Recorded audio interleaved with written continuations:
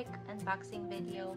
This one is from one of the friends I made on Instagram, and she was actually nice enough to send me one of the plants that I don't have yet. So I wanted to share it with you guys real quick what she got for me. Okay, so the inside of the box looks like this. Oh my gosh, it's so pink. I love it. I'm very excited.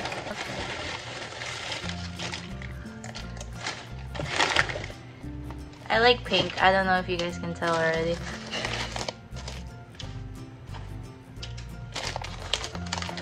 Those wrap really well.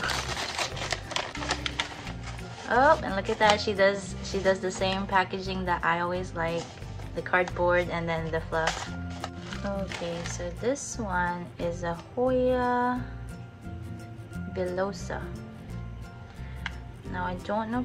Some people said they're the same, some people said they're different. I really don't know. Oh my gosh. So this is a cutting. Obviously it's been stressed from the travel, but it looks similar to me. Where's my other one? It looks similar, but in a sense it's not. Like the edges of this one, this is the villosa, the edges seems, not just because it's dry, but it feels like ruffled in a sense, if you guys can see.